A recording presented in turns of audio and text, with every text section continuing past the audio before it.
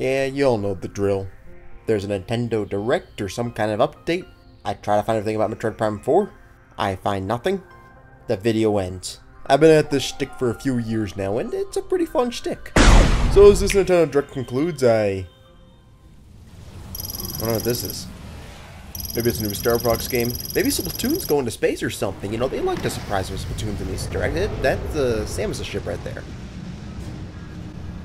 And that's that's Samus. In 3D. Oh shit! Oh my god! Okay, it's happening! Everybody stay calm! I think this is actually it!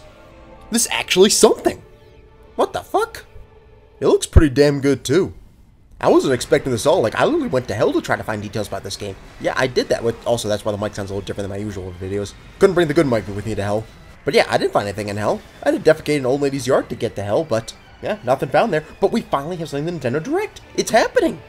Well, maybe they brought Solix from hell too. Looks like he's the main bad guy. I guess figured it'd be Metroid Prime again because it's the name of the game. But I guess we're just beyond that.